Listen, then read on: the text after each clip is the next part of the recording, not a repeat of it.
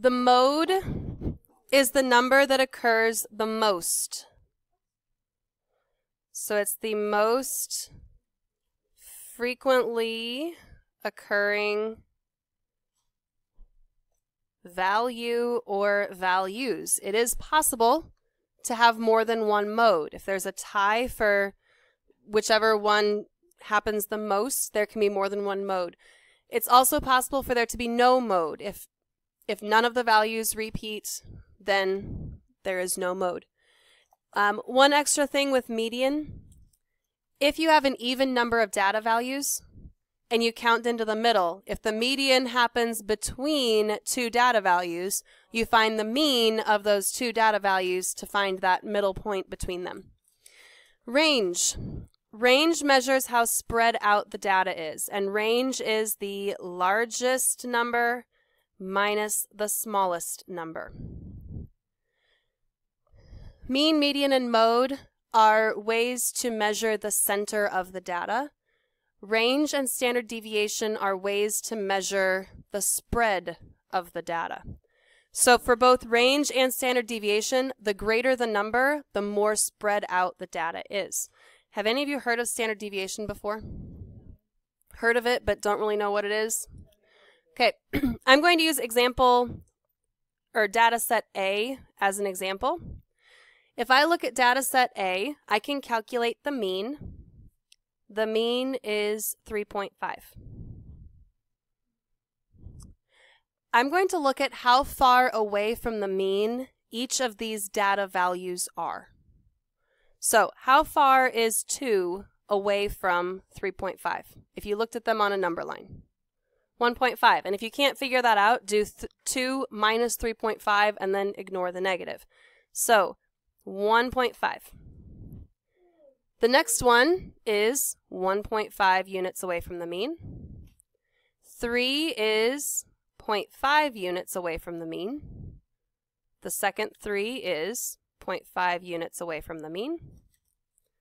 4 and 4 are both 0.5 units away from the mean. And how far are 5 and 5 from the mean? 1.5 and 1.5. So these are all of the distances from each data value to the mean.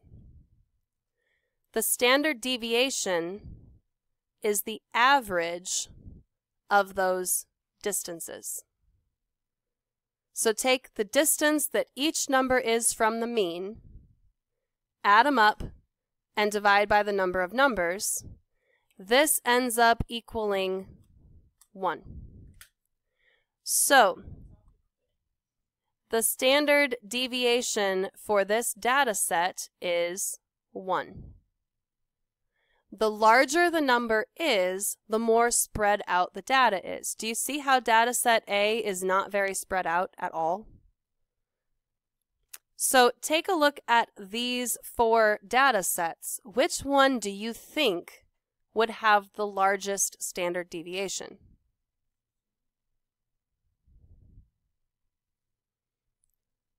I think the mean is what, like 9? Or is it 11?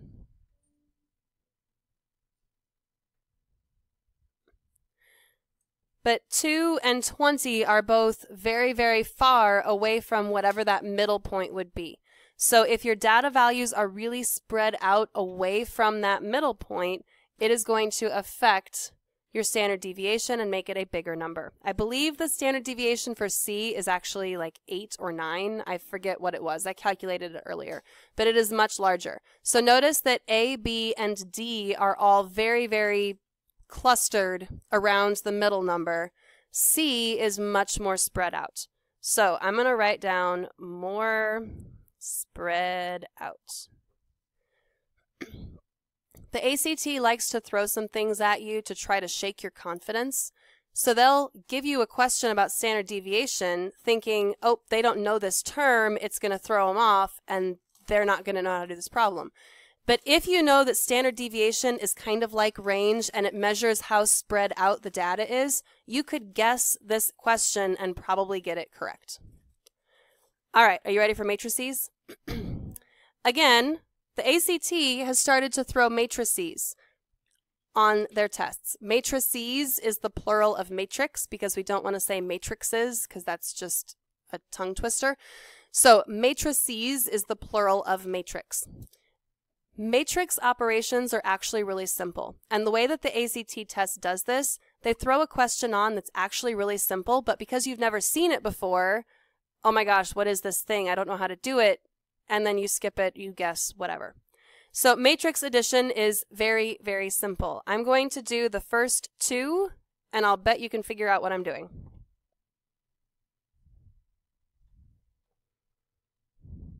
How did I get -3 and 0?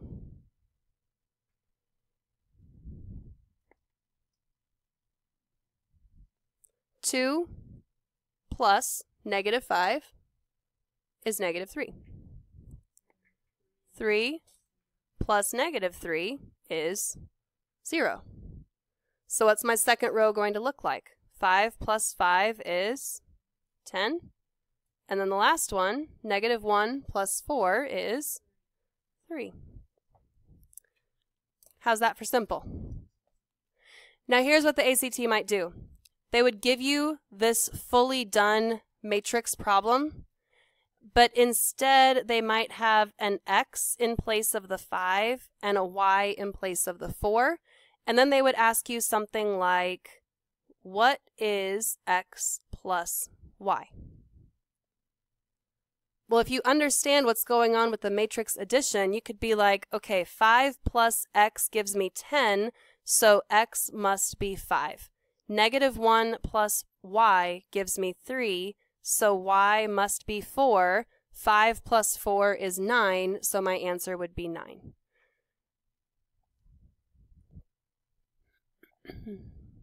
Scalar matrix multiplication is basically a beefed up distributive property. So what do you think we're going to do with that 2 that's outside of the matrix? We're going to multiply everything in the matrix by 2. So 2 times 3 is 6. 2 times -1 is -2. 2 times 4 is 8. And 2 times 2 is 4.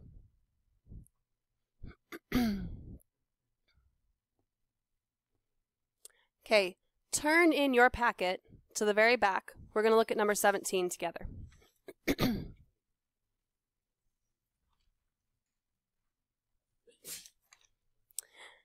Number 17, this is from an actual ACT test.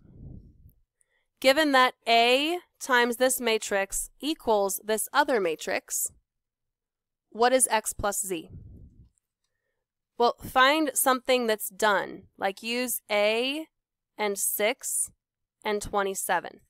A times 6 has to equal 27. Could you then figure out what A is? Divide by 6, and you'd figure out what A is. So then you would do that number times 2 to figure out what x is, and that number times 4 to figure out what z is, and then add that x and z value together. So if you understand scalar multiplication, this looks like a super complex problem. It's really not that bad. You can probably get the answer to this in under 30 seconds, which is really good on the ACT. Okay, flip back to the front and let's do matrix multiplication. Matrix multiplication is the more complicated of the matrix operations, but I want to show you how it's really not that bad.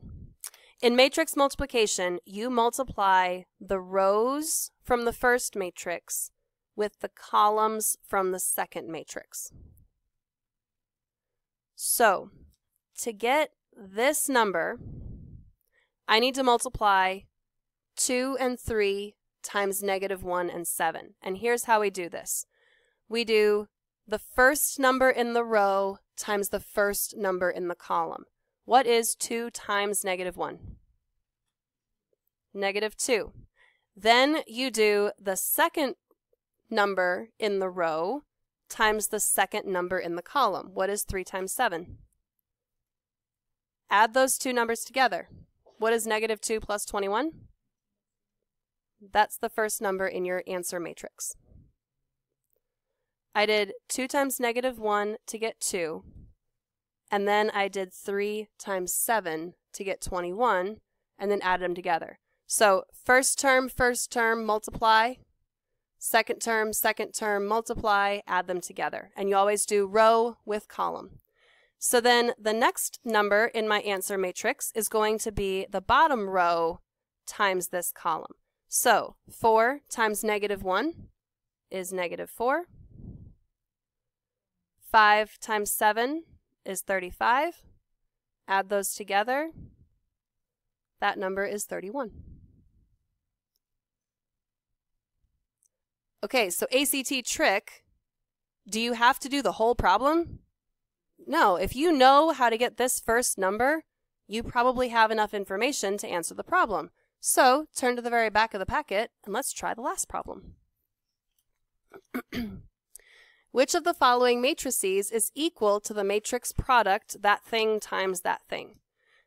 Well, if you know that matrix multiplication is supposed to be rows times columns, 2 times 2 is 4.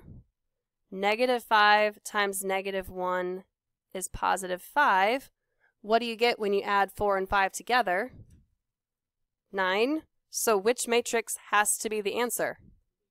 E, the only one that has 9 in it. So you can probably get that answer in like 10 seconds. And that's huge on the ACT. If you can get one whole question done in 10 seconds instead of a minute or two.